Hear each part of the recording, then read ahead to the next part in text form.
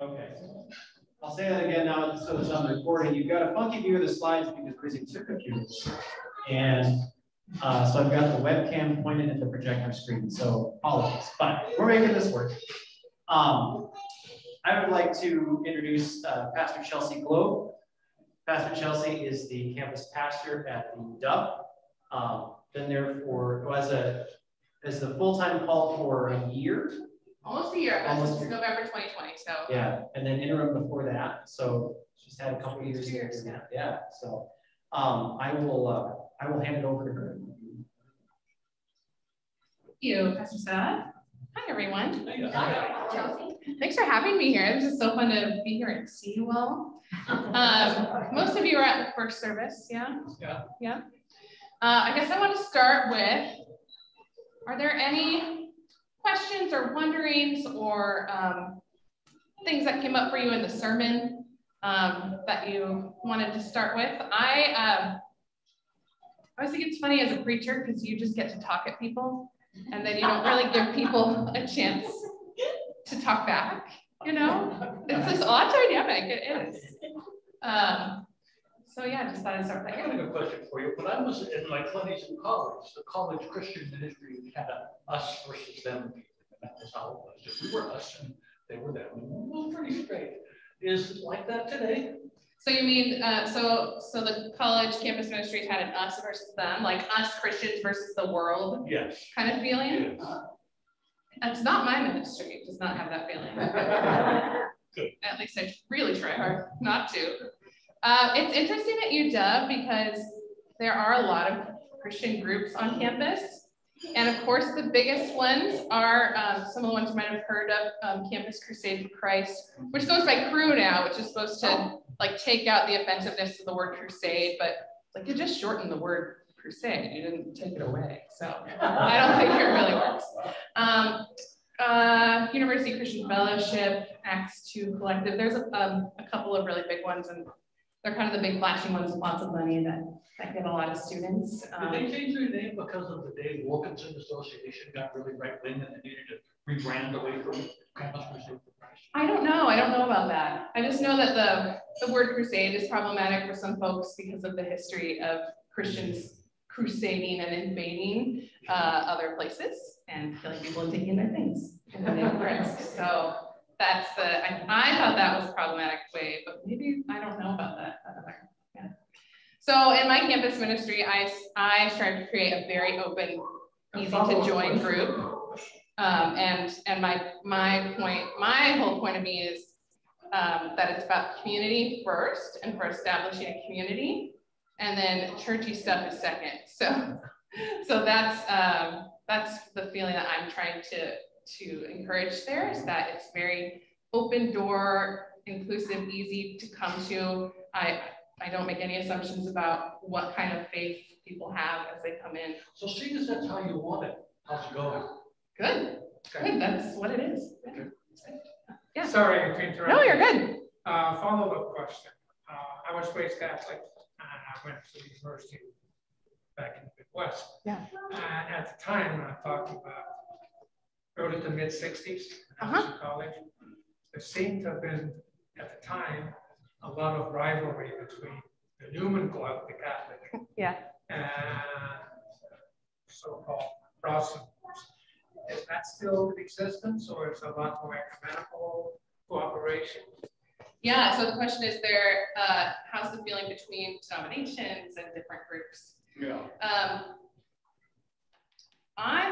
For me, being ecumenical is really important, and finding people who you can work with is important. And so for me, if that crosses unusual boundaries there, that's okay. I'm willing to work with any other group that's willing to work with me, and not all of them are. So like most of those big, more conservative Christian ministries don't want anything to do with female pastor. So yeah, there's just some barriers there that So because it's of female, not your denomination. it's both. I think it's both me that I'm female and it's a denomination that's known for its liberalism. So yeah, I am working really hard this ministry actually was coupled with the Episcopalian ministry up until a couple of years ago when they sold their building. And so you'll see that happening more and more across campus ministries, where the denominations that have agreements in place that they can work together and that are similar theologically and liturgically will do that.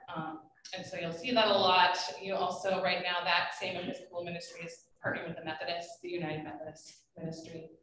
And so, yeah, and I'm becoming very good friends with the rabbi, and she and I are really at the Hillel. She and I are very hard. We're working hard at getting the clergy gathered, the student-facing clergy, because that hasn't happened in a long time with UW. And it's mostly us mainline Protestant type people, and then a couple of conservative, or not conservative, you know, evangelical types who will come and play with us, but a lot of them are not interested. Yeah. I don't know if this is related to your service because I don't like playing person. Yeah. But it seems to me that it could be a very lonely life for a student of faith in this culture of no belief at all. Found this to be, and that's why I think that the idea of community is so important, because they're really facing a culture that is totally either non-religious or hostile. Right. I that's the question is how to students who are identified as people of faith navigate a culture that's not. And it's very much part of the UW culture too to be anti-religious. And I learned that happened because of there was some controversy in like the 70s or 80s with a chaplain at the UW hospital who was like converting people, and there was this problem. And so it's like they did a full like slam the door on religious, you know, stuff. So now they're realizing, oh, spiritual health is actually a part of the overall student health. Maybe we should pay attention to that, but they have like no idea how to do it. It's fascinating. And yeah, there are, when I talk to young people who are either youth or young adults, the biggest thing they say is there's especially, kids in high school or young adults in early workforce or college. None of my friends go to church, or like I don't know many other people my age who go to church. So that's a big barrier for them, for sure, to give a piece of their life to the faith community, right? So that's why, yes, community is really important for me, that it's a place where they can come and get to know each other, and they can bring whatever they believe or don't believe, and just be in a space where we're willing to have those conversations. But if we can build that trust, we create community, and we get people to be able to talk about it and ask questions, and figure out what it is for themselves. Because I don't think they feel set apart from the community or the culture. I think young people also feel very much part of current culture, and they understand why people are anti-religious, because so many people have been hurt in the name of religion, right? So they see that. And especially in a denomination like the ELCA, or on the more progressive side of things, they also know there's an alternative, and they don't quite know how to communicate that to their friends. So I don't think they see it as an us and them thing, but they're part of this wider culture as well.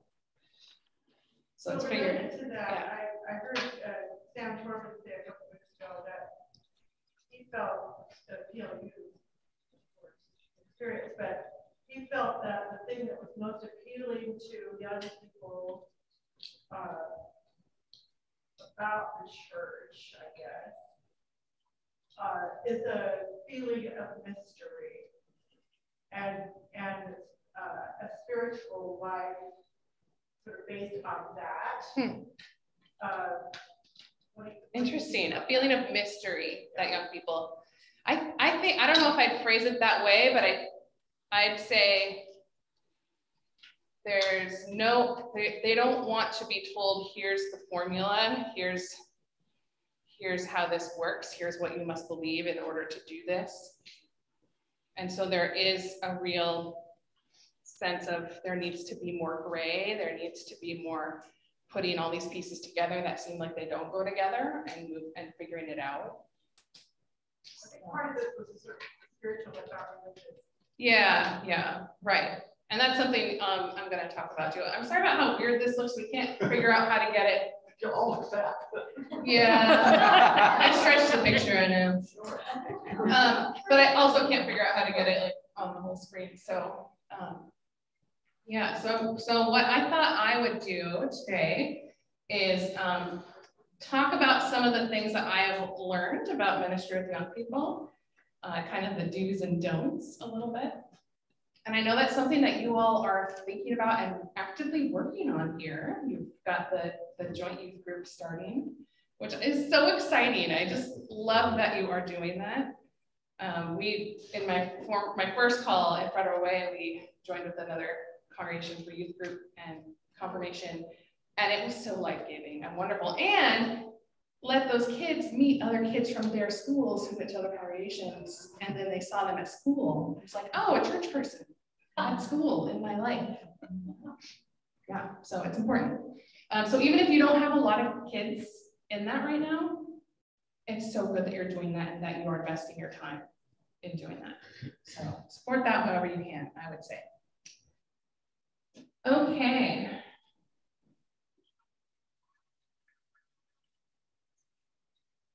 I'm going to skip our little devotional here. I was going to show you some of the things we've been doing in our class.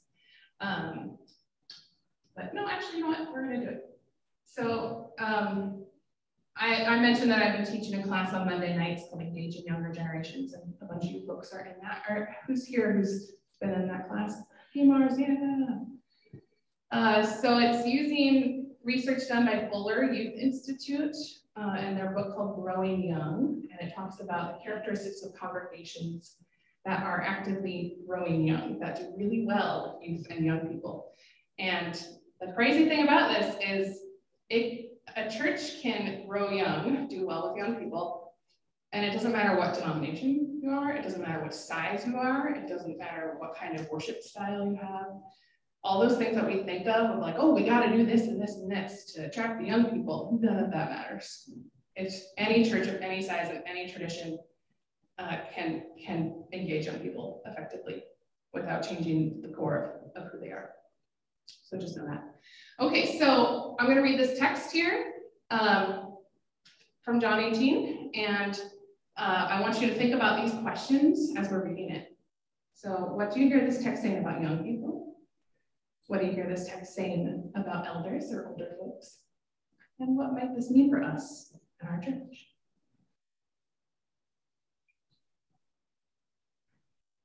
When they had finished breakfast, Jesus said to Simon Peter, Simon, son of, oh goodness, I can't even see it all. No. It's funny because it's like not on my screen here either, so.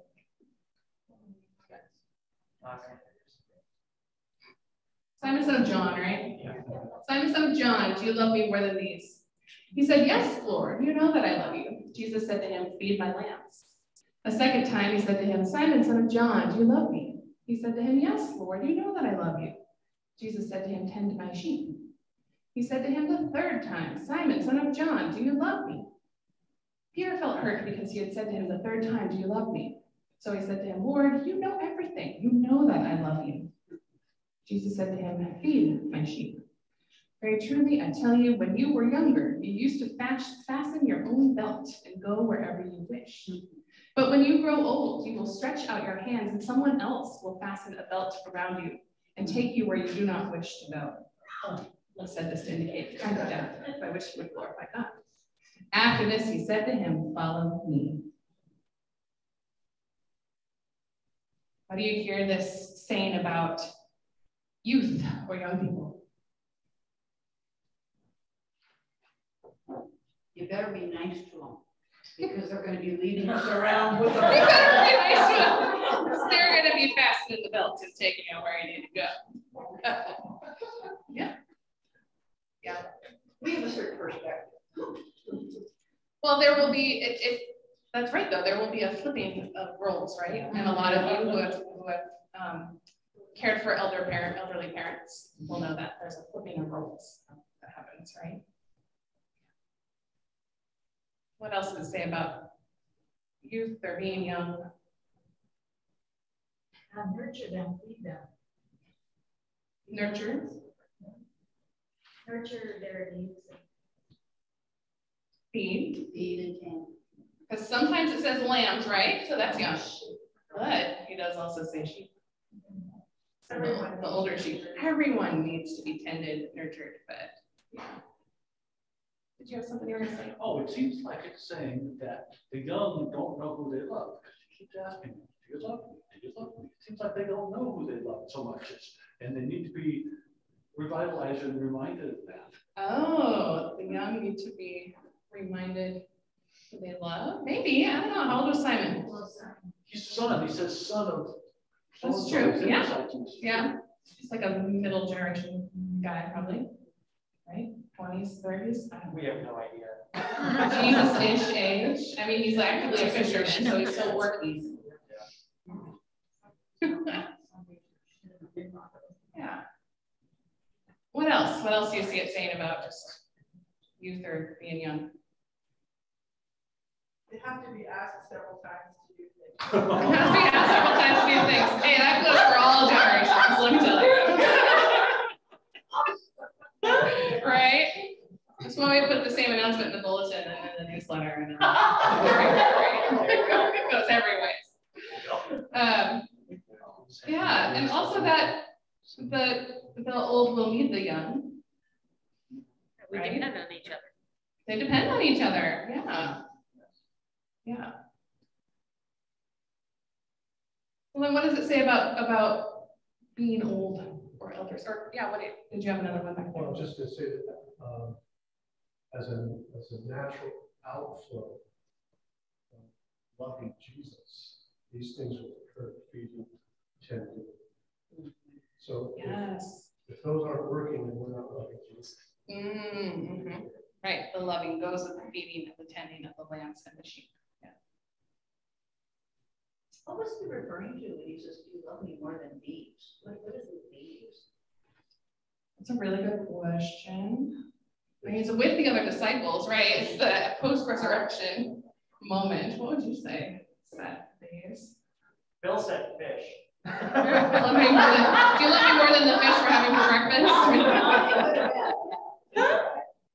Yeah, probably the other disciples, maybe.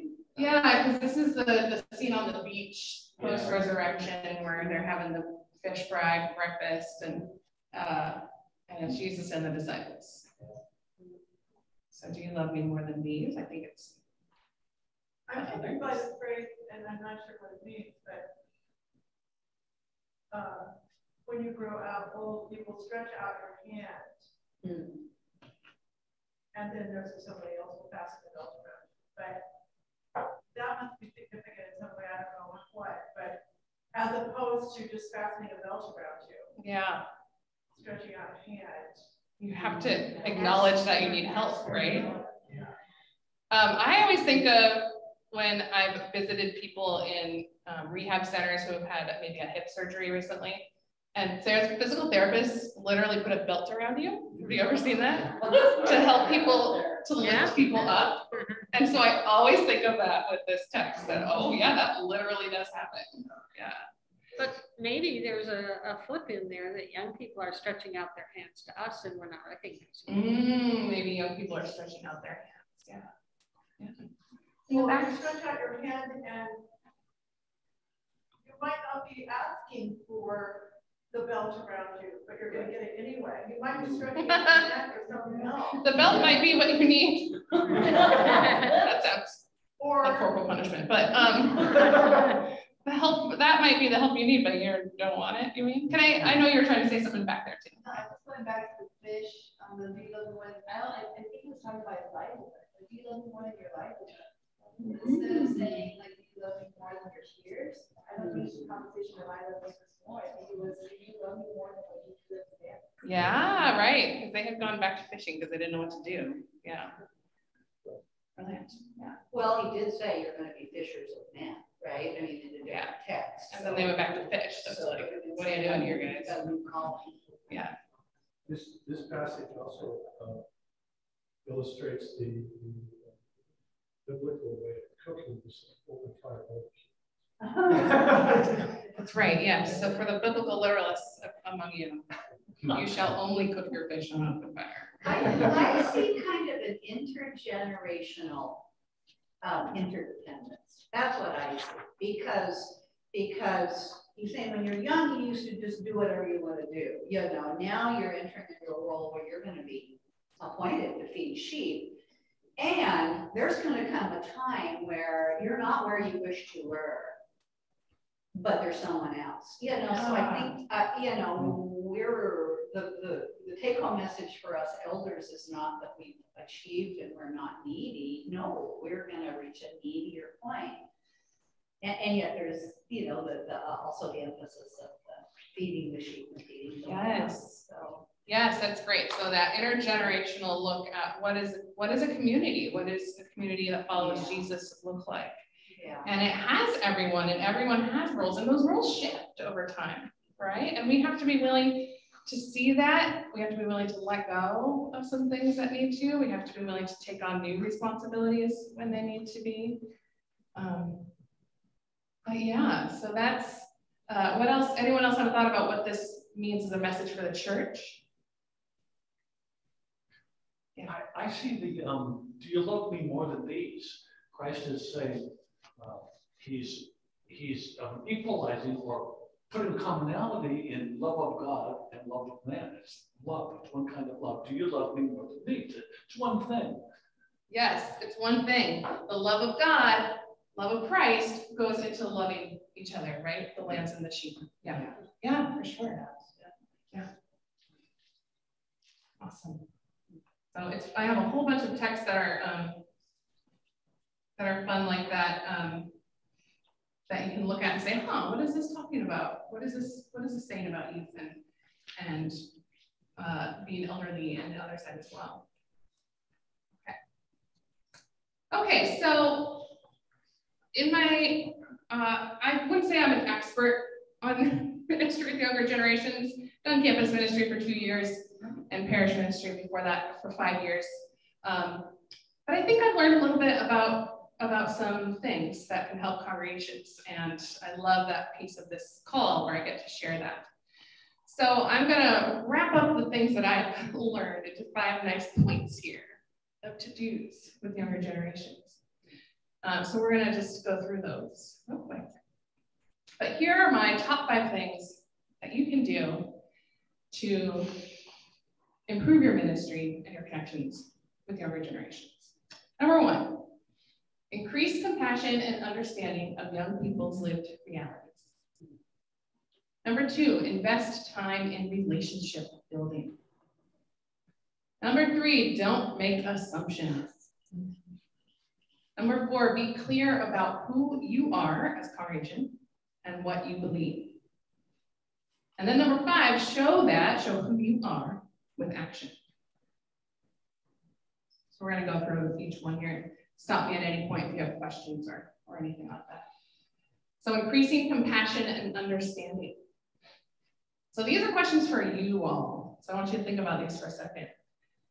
Who were your primary influences as a teen or young adult? Who did you turn to for advice and guidance? Let's do those 2. Anybody have answers for those? Who were your primary influences and who did you turn to for advice and guidance? You can just name them out. Pastors. Parents.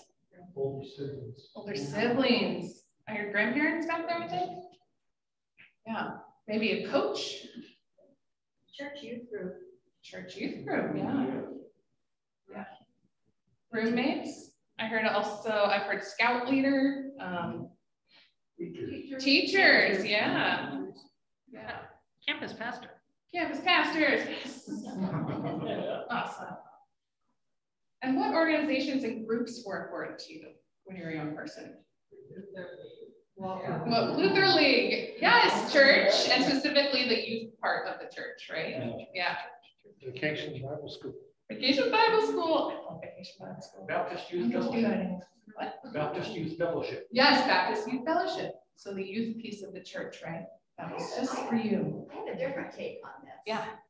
Not all teens and young adults are doing the right thing. I mean, you know, the primary influence for me as a teenager made me look like I was not headed in the right direction. So Sure. That's okay. Okay. It's no judgment. Well, I'm just saying, if you're going to have compassion and understanding, you got to understand that these kids are not necessarily. Oh, for sure. We will get there. Oh, We will get there. That doesn't tend to be, it tends to be when I talk to groups like you all, it's more the Lutheran League Sunday school crowd, right? Yeah. But also we have all made questionable decisions in our lives and choices, right? No, we're perfect. But on various levels of that, we can relate to that as well, for sure. How did you learn about God, Jesus, the gospel? I heard Lutheran League, Baptist Youth Fellowship, Church, VBS. Confirmation, Newman Club, yes, love Catholic, Jesuit educated here. Chamber choir in high school. Chamber choir, right? Because that's the one place in school you can sing religious stuff. You can have religious stuff as choir. Yeah. Mom would have the piano and she'd play it every day. Oh yeah. And we were singing and praying. We have like choir like that. Yes. Church or something. Yeah, so your own family. So yes, in your household. Every day, and it was just something that we did. Yeah. So we fortunately get they're good examples. Yes, for sure. Maybe you had parents who prayed with you at night. Yeah. And meals. And my dad, yeah. So yeah, I like and to. I attended Jesuit high school, so I'm Jesuit high constantly. school, very good. I got my Master's of Divinity at Seattle University with a year of Lutheran seminary thrown in there because they made me, but good, you know, I had to learn that stuff too, but yeah. I'm thinking that our kids and grandkids, certainly grandkids, answers to this question would be quite different than what you heard right now. Yeah, so yes, you hit the nail on the head there. So I want you to think about how that was true in your experience, how these things are true, and to see how, like, start to think about how that's different for youth and young people now. So the youngest generation is called Gen Z, right? So these are some quick facts. Born after 1996, true digital natives. There's always been some form of cell phone and computer. Most racially and ethnically diverse generation ever in our country. That includes religiously diverse families, so people from different religious backgrounds marrying, figuring out how to raise their kids in that. This generation is more likely to pursue higher education, more likely to hold progressive or liberal viewpoints on social and political issues, have inherited a deep distrust of traditional institutions because their parents were also distrustful of institutions. They're not the first generation to leave church. No. They care deeply about climate change. They are more likely to use or know someone who uses gender-neutral pronouns or pronouns that are different from what was assigned at birth. They're more likely to live at home in their 20s, live with romantic partners before marriage, wait until after 30 to get married. But I think that's changing. I have seen younger folks getting married again recently, have kids or buy a house, and all not necessarily in that order, right? Yes. Yeah.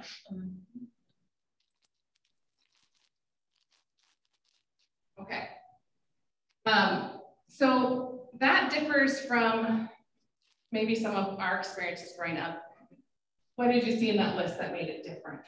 Right? There's this distrust of traditional institutions that they're inheriting from a second or third generation of saying, well, church isn't a safe place for us to be. The government isn't gonna be something that will help us. Schools, maybe, you know. So there's not those traditional places that they're turning to go to find stability and find trustworthy adults in their lives. We're not digital natives. Yeah. Every day it's a struggle. Yeah. And I'm starting to feel it too. Yeah. Where they just know how to do stuff or are plugged in different ways where I'm like, what's that? And yeah, it happens fast. But it's a really valuable tool and connection point for them, but not their only connection. And they know that. They don't want it. A lot of them don't have a lot of social media anymore, the college students, because they're just like, well, I use it to like kind of, it's like how a lot of us use Facebook. I kind of use it to loosely connect with people, but my real conversations are group texts or, you know, those type of things. Okay. Yeah.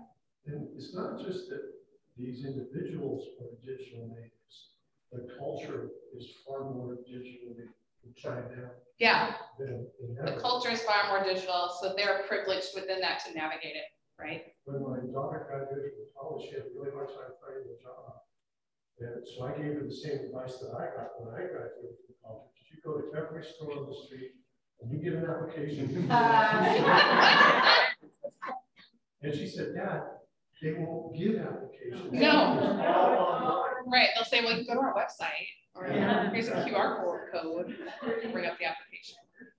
Yeah, so different, yeah. In the choir that I sing within Seattle, now when new people introduce themselves, they always give their pronouns. And that is something that's very interestingly different. For sure. And do you all know why that's what you said? Yeah, so more of a trend that you'll see in spaces is for people to include the pronouns that they prefer on their name tags or in introductions. Like and that's a big thing you know. No, he, she, they, them. There's lots of, and there's more twists than that out there. So that has become important for places that want, it's a signal that says, we understand the reality of people's experiences and they are welcome here. So even someone who is, you know, born a she and always identified as a she, me putting she on my name tag signals, oh, this is a pastor who I can talk to about my reality and my gender identity, and they're not going to judge me, right? So that's why you see that in spaces like UW or in the public schools. In my first grader, you know, the teachers all have their pronouns on there. How do they put that right before the name? Or no? Mostly after.